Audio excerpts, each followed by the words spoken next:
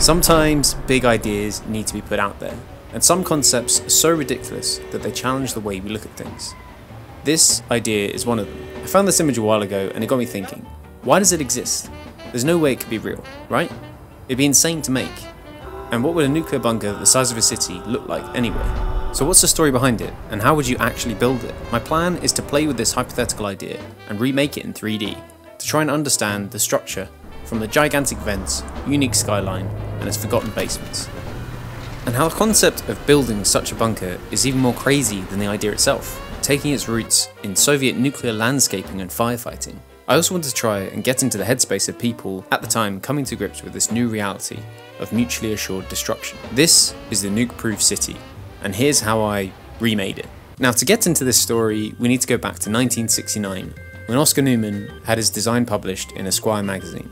This was just 7 years after the Cuban Missile Crisis, an event that could have ended in nuclear disaster. And here's Oscar, just putting out ridiculous ideas, like burying nukes under a city in order to build another city. I mean, this seems ridiculous, but his inspiration had its roots in some very real nuclear landscaping projects by the Soviets and the US, which I'll get into. But in the years leading up to the nuke-proof city idea, the US government had to deal with the elephant in the public's collective psyche, the threat of nuclear apocalypse. The atomic age was born.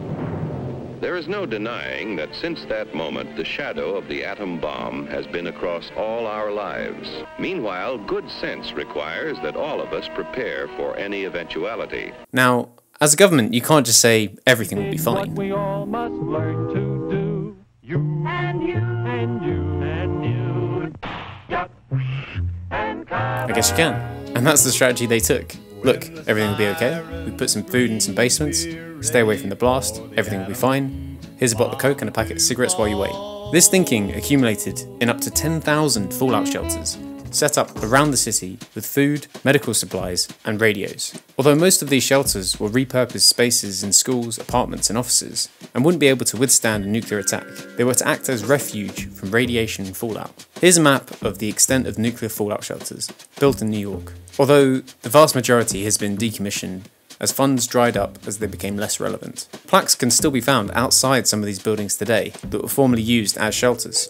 Their plans to inform the public weren't just with catchy tunes and wholesome animations, but also with leaflets to inform and put worries at ease, like this one that says, "Radioactivity is not the bomb's great threat. In most atom raids, blasts and heat are by far the greatest danger that people must face. Radioactivity alone would only account for a small percentage of all human deaths and injuries, except in underground or underwater explosions." I don't know why they threw in that end bit, but I think you get the idea. People had no practical solutions to a terrifying problem and would have to deal with it. And so, to combat this, there was a campaign of a positive future, brought on by the very thing that could bring our destruction, the atom. The atom.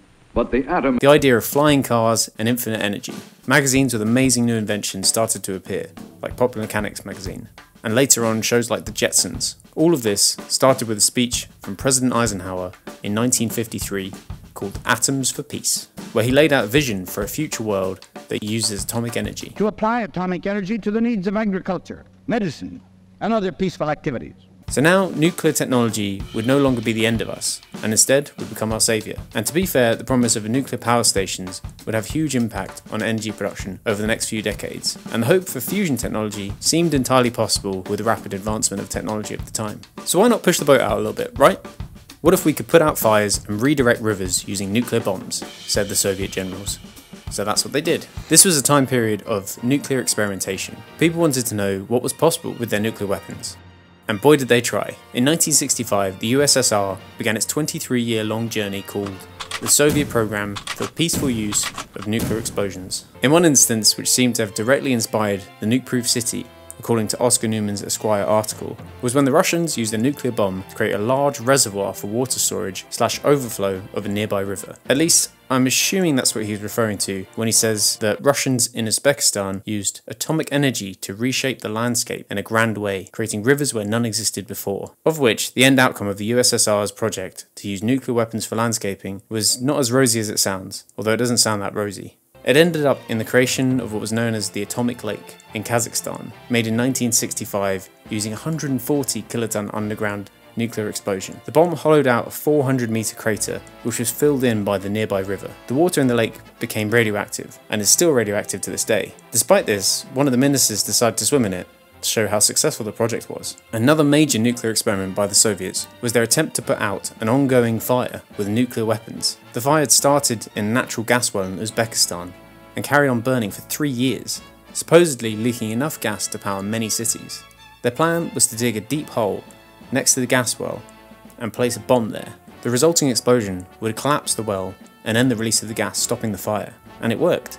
Here's a quote I found from Interesting Engineering, taken from a Soviet newspaper. On that cold autumn day in 1966, an underground tremor of unprecedented force shook the ground, with a sparse grass cover on white sand. A dusty haze rose over the desert. The orange-coloured torch of the blazing well diminished, first slowly, then more rapidly, until it flickered and finally died out. For the first time in 1,064 days, quiet descended on the area. The jet-like roar of the gas well had been silenced. This wasn't the last natural gas fire put out by the Soviets, as they considered it a very effective use of the weapon and continued its practice, putting out their last fire in 1981. But before we all blame the Russians for arguably reckless use of nuclear weapons and attempt to normalise it for the state, let's not forget the Americans didn't want to be outdone here, and set up Project Plowshare, where they too tested nuclear weapons to soften their perceived look by the public and find new ways of being economically useful, which, like the Russians, had adverse effects of radioactive dust clouds and water contamination. The United States is conducting, for the benefit of all nations, a program it calls Plowshare. The United States Atomic Energy Commission was already conducting the Atoms for Peace program to benefit the health and welfare of men everywhere, developing, encouraging, and supervising the peaceful uses of nuclear radiation in science.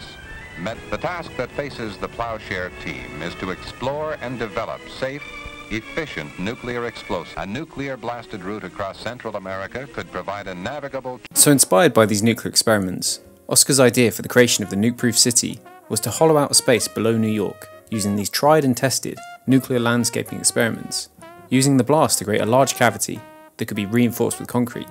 This idea has many obvious risks though, like destroying the city above it and making a hole that would be completely radioactive and impossible to live in for a very long time. But putting that aside, I set to the task of making my own 3D version of the city. And after reading a few articles and playing about with a radius calculator on a map, I found that the city would have a radius of about 1.6 kilometers and a volume of 5 kilometers. Using this as a reference, I imported a map of New York with the correct scale. I then took the measurements I made and roughly built out the sphere. I then extruded the vents, made the skyline closer to 1969, and filled in the details. With that, I had my model of the city.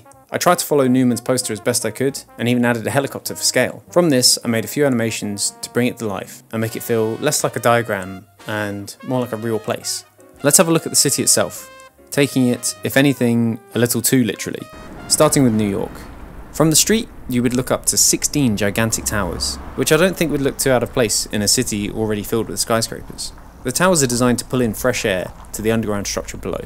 The city also had an access station, allowing people to commute down to the sub-city via a lift. Flying over it, you might notice the lack of natural light, which is something I only started to think about when I first began to model it.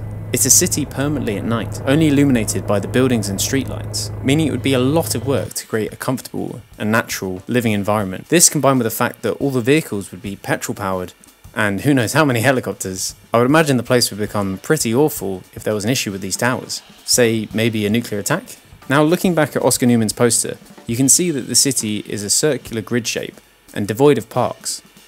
So that's the approach I took when reconstructing it. I kept the circular shape and gave random heights to the buildings, just like in the poster. Then moving below the city, here we'd have some kind of network of pipes and generators, housed in gigantic corridors. My take on this is a smaller passageway that would open up to pipes, the size of buildings. So here's how it would look. Opening a sealed door, you would enter one of these vast corridors, extending into the distance. I used a few hydroelectric dams as reference. Lastly, I also wanted to feel what it might be like living in a small apartment in the city. So looking at images of the ideal luxury life of an upmarket nuclear bunker as a reference, I started to build my own little shelter and used what models I had to hand. Now, practically speaking, this idea was never going to happen, and Oscar Newman made the design as a joke. It points to the absurdity of the nuclear age, that we'd rather live in a bubble underground than figure out how not to kill each other. And I think that's what this idea is about. It's a piece of fiction that allows us to take a step back and look at the absurd, giving us a playground to say, what if? And then seeing that what if is a terrible idea. Thanks. Down below the city streets, where the hustle never meets. We built a world that's safe and bright, in our cozy nuclear side. Welcome to the nuke-proof city. It's safe, it's bright and oh so pretty. Every room with modern flair. It's the future.